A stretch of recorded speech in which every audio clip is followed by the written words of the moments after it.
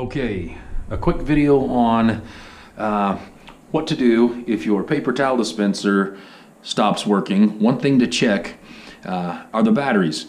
I don't know if any of you have noticed, but it's possible that the battery container, which is in here, it does not hold on to the batteries very well. So I'm going to show you a quick and easy way to fix that. Now, Georgia Pacific has sent us a few replacements, but definitely not enough to do all of campus. So what you can do if your batteries do this,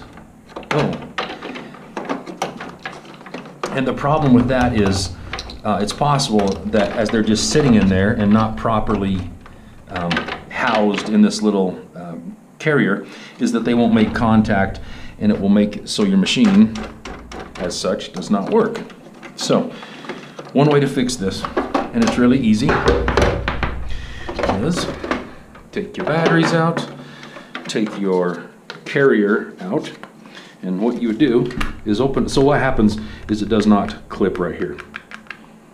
So an easy way to fix that is to take it like this, open it up, and take the offending part, which is this right here, and bend it as if, as if you want to break it. But the ironic thing about this is it's not going to break. What it will do, it will bend this out far enough that once you put it in its little housing, its little clip here, it will hold the batteries.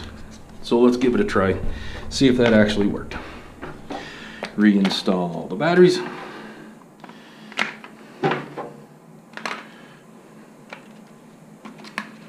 Put the clip back in. So far so good. You can even lift it up and the batteries stay. So put it in, presto. Looky there, and the batteries stay in. So that should work. Anyway, a quick, easy solution to fix your battery tray problem with your paper towel dispensers.